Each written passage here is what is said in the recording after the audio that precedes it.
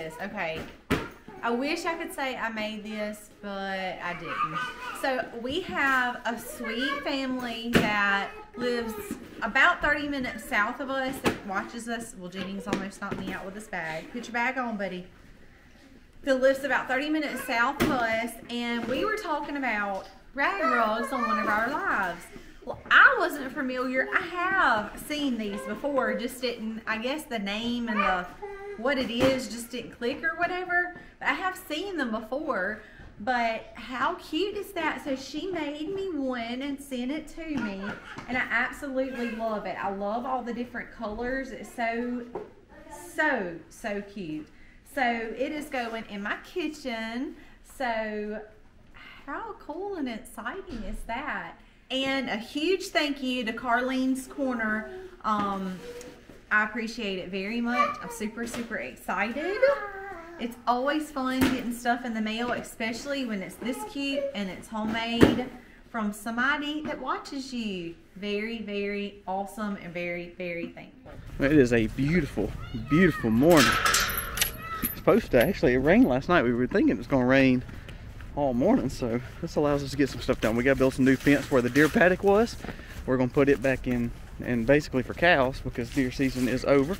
But we got to get our new cow and calf out of their little spot. Let's see if we can find the baby. Hey Ollie, where's your baby? Where's your baby? There she is. Hey Rosie. Hey girl. Alright, let's get you out of here and let Mama have some fresh grass.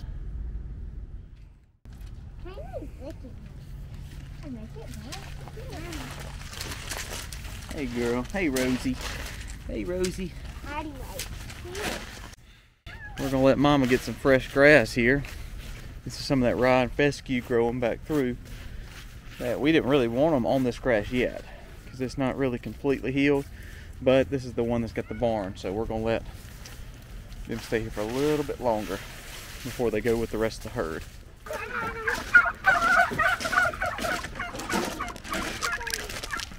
Okay, so we've taken up all this string here because we're gonna redo these pastures anyway, these temporary paddocks.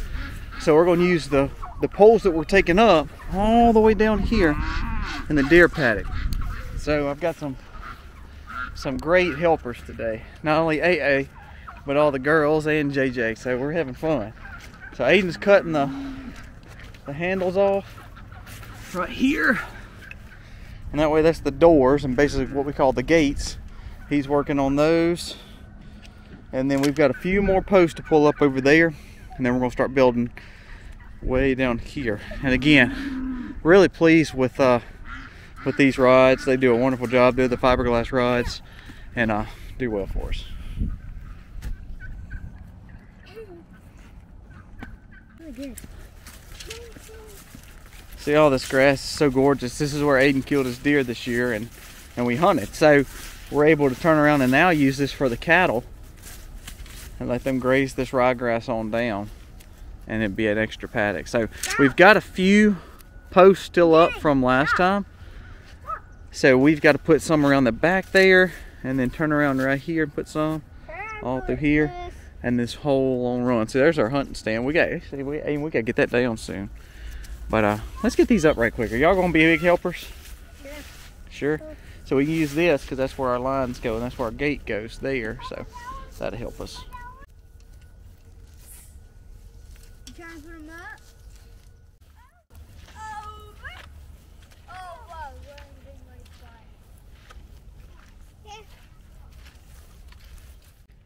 All right, the crew has got every one of them done. We've got one more section to do right here. Past this post here. I think we're gonna need about 4 or 5 T-posts to finish this up. That should be good. It's really wet right here. It's a low area. This is where we hunt again. But it rained terribly last night, so we might not even put the deer in it. I mean, the deer. We might not put the cows in it until like tomorrow, the next day. But we're gonna get it ready.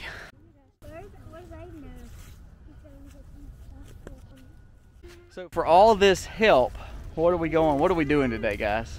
Getting a cookie and going to the park. What kind of park? What are we doing? Kids Kingdom. We're going Kids to Kingdom. So we're going to a park and getting a cookie, having a movie night, huh? And they're eating a s'more. Oh yeah, we're going to do some marshmallows and s'mores, huh? So they're excited. So that's how I coerced them to help me. Plus they want to come out. It's a beautiful day. It rained last night though, so it's wet. And JJ forgot his boots. He does have these cool Spidey shoes though. You like your Spidey shoes? You do? I have tennis shoes. You didn't wear your boots either? At least I'm the one that did. You wore your boots? And it was smart too. So nobody wore their boots on a rainy day, huh?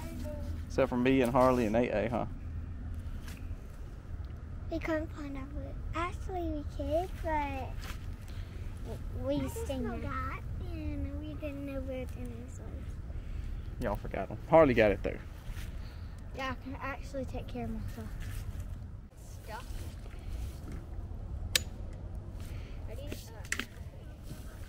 We need to get that T-post tighter. Well, so close. Satan's gonna get another spindle. We are lacking the second reel on 1, 2, 3, 4, 5 posts. So that means about 120 foot or so that we're still lacking. Man, that's the luck. 1,320 foot reel would be about 120 foot short. So Hayden's gonna get some over there where we took that other off. And once we finish this up, it's actually not wet except for this one area right here. It's like a very... See, it's really wet right there. But all this is actually pretty dry. So I think we're going to go ahead and move them in it, let them eat it down. The only one we're not going to move over here is, of course, Ollie and the new baby. Because it's too wet for that baby. Plus, we want to be close to the baby, too. Do it again. My dogs are wet. I think you need boots on, huh? Yeah. Why did you not put them on? Because why?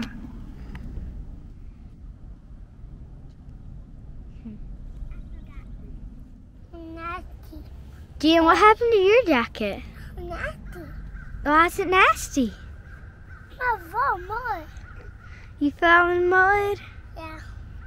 Why did you fall in mud? Go pooping. Oh, you want to get on the wood button now? I like your girl jacket. It's warm. I'm freezing right now. I felt mud. We'll say, that's our bad luck. Hey. Oh, look at that. Took this fence down. We're going to walk them all the way from where they're at now, across these 3 paddocks here, these temporary paddocks, all the way down to the deer paddock. So, hey,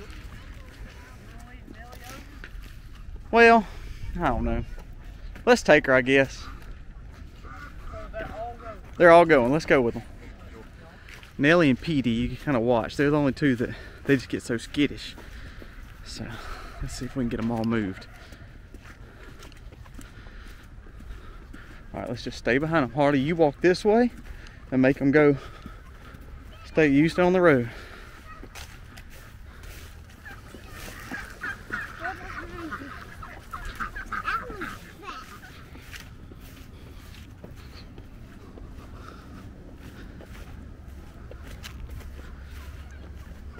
So we've got them in. Now we gotta go get the charger right quick. They'll eat all that fresh grass. That went pretty good. The only one we're not worried about, but Nellie is very close to having her baby too. So we really don't want her to have it in this temporary fencing way away from the barn. But we do have another barn right here if we have to bring them in. That's one thing about us. We put barns kind of pretty much across our property to make it where we have a barn pretty close to every animal if need be. So we're gonna let them go in there. Yeah.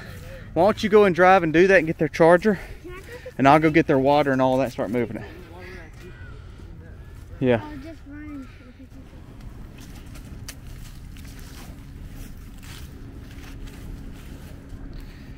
Just trying to learn the area. Our cows hadn't been over here in probably 7 or 8 months because we took them off in October or September, October to start planting for deer.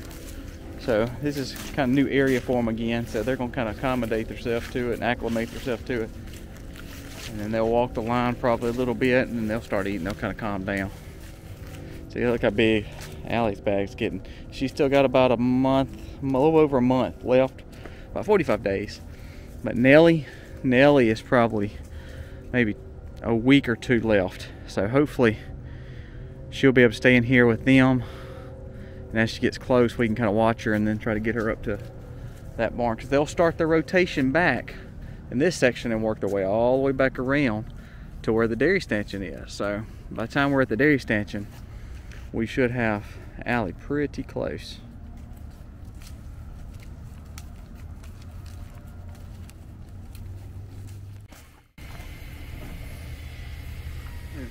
But look, look at all this junk. Our columns for our house were cut. We got everything cut from local mill, y'all know that. But these columns were 8 from the inside by the pool, by the saltwater pool. Crazy. So in the midst of everything going on upstairs, we need to replace some columns on the back porch too, or our whole house was gonna fall. It actually caused a leak inside. But we've got a mess to clean up. Me and Aim to do that. I want to show you while we're at the garage how important prep is for us. So, you know, we have our boxes over here. That's nature seed boxes right there. That has all our fertilization in it, and organic fertilizer, and our nature seed, which we'll talk a little bit about with Bahia, Bermuda.